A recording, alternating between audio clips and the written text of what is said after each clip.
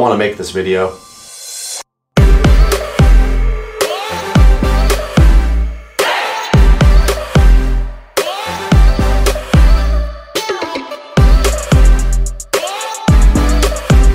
Hey guys, what's up? Welcome to my channel. I'm Frank, and today we're going to be talking about the CR10 Smart, Creality's new semi-flagship, incorporating a lot of new technology that they've been trying to roll out and test. Now initially I had filmed a whole build for unboxing and first impression video, but I'm gonna ditch that for the sake that there's already a couple videos like that out there. If you want to see more about that, go check out 3D Printing Nerd, Teaching Tech, Emily the Engineer. I'll link all of those down below, and I am gonna reference a few of those videos in this video. Now first off, don't get me wrong, I do want to say this is a good printer once you get it working, and that's gonna be the highlight of this video, is how hard it was to get this thing to actually print out of box. Now, I've been 3D printing for a little while now. I'm not the master, I'm not the best, but I've built over probably 25 different types and kinds of printers, calibrated them all, and gotten some pretty good prints out of some of them. And I have never struggled harder to get a viable, even decent print out of a printer until I built this thing. And if I had trouble like that out of box, what's a newbie gonna face? Now, if you really wanna see the depths of riding that struggle bus, go check out Teaching Tech's video, because he had to even disassemble the entire bed just to get this thing level and working. Now, I think a lot of people who have had this printer and have been in the whole scene for a little while can agree this is more of Creality rushing things and letting us test the new features. This didn't go through the proper R&D that it needed to. It has issues out of box, and it's not our job to test that out. It takes about 10 to 15 minutes to build. It's very simple to assemble. Creality is very good with that. This is very similar to the CR10S Pro V2, or really any CR10 in that instance. But there's just some bolts that bolt this gantry up. You plug in a wire, you put these braces on the back, you plug in some other things, and you're ready to go.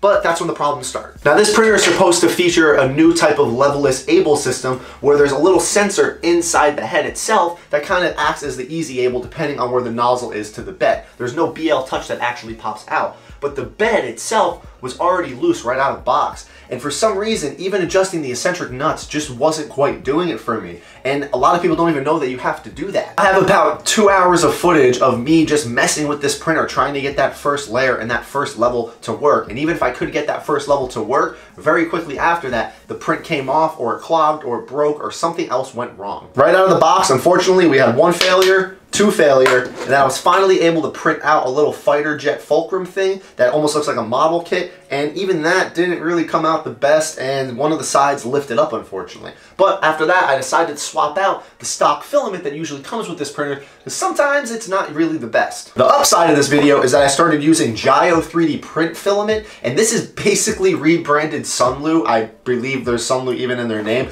but J-A-Y-O. This stuff printed great. I have about 2 or 3 rolls of this. I not only tested it on this printer once I was able to get the printer working, but I tested it on a few others, and it prints just like Sunlu PLA, which is basically what I use on most of my props. So if you guys see this on Amazon, I think that's where you can get it.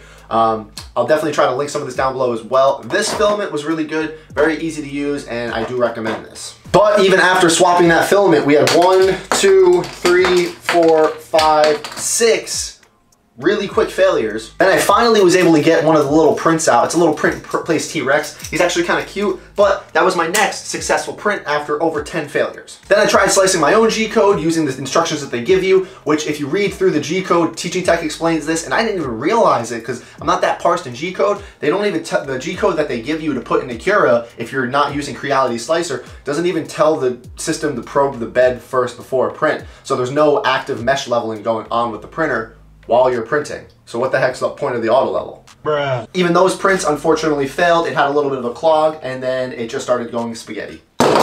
Finally, I was able to get a good print off of this thing. I was able to print this, but like I said, 3-day print, very high quality. I adjusted and tightened everything I could. Unfortunately, there still was a little bit of Z-banding and wobble, but honestly, sending it for that long, I'm actually pretty impressed with how it came out. Unfortunately, it's just a little too small for my head, so that's my fault. Printer was running for a good straight 5.5 days. No issues, no problems, but again, the road I had to take to get there was just not something you should run into nowadays with a $500 printer out of box. Not when printers like the CR10S Pro V2 are just $100 more, or something like the Sovol SV03 is actually cheaper than this printer and bigger. But I do recommend you staying away from the SV04 while they still work out a lot of bugs in that thing too. Unfortunately, this just seems to be a causality of trying to throw too much new technology at a printer without testing it properly. There's so many good ideas here. I have seen that the level-less bed system work. It has a Z synchronization kit. It has Z braces. It has an all-new extruder that broke almost immediately when Emily the engineer started using it. It's a cool plastic lever system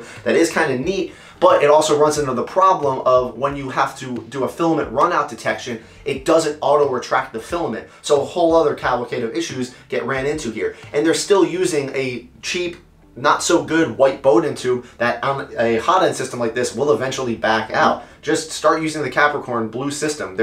Why? Like, why are we still using this? It's 2021. Unfortunately, I know this video might upset Creality, but it's something they need to fix. It's not that good of a printer. There's so many missed opportunities here with it. And they even have a really cool little tool tray that's hidden inside the printer. And it took me like 4 hours to find, and I wish I was kidding, and I thought they didn't give me tools with the printer. But it's there, and it's so nice, but just it doesn't make up for the other atrocities on the printer, unfortunately.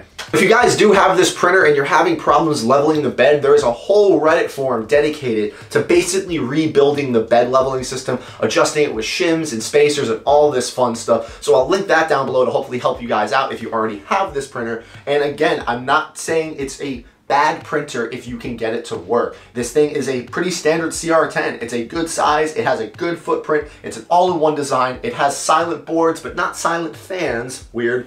So if you can get it to work, good. It should definitely pump out some great prints for you. I don't have a problem with it in that aspect, but as a newbie goes, it is appealing. It has all this technology for $500, but right now it just isn't worth it. They need to work out some bugs. Maybe the CR10 V2, Smart V2, or whatever the heck they decide to name it, maybe that will come out soon once they see all these videos about just the small issues or kind of glaring big issues in the printer, and the next iteration or rendition of it will be much better. But that just about does it for this video, guys. Again, thank you so much for watching. If you have any comments, questions, concerns, or you have this printer too and you've run into similar issues, or maybe you've had no issues at all, please leave a comment down below. Let me know your thoughts on it. Maybe recommend some other printers around that price point. Maybe you got this, returned it, got printer B instead. I'd really like to know your thoughts and opinions on it. Maybe you've seen some videos that I haven't been able to find, or a Reddit forum that I haven't seen, or a Facebook post. So please let me know down below. But that's a wrap for this video, guys. Thank you so much for watching, and you have a good day.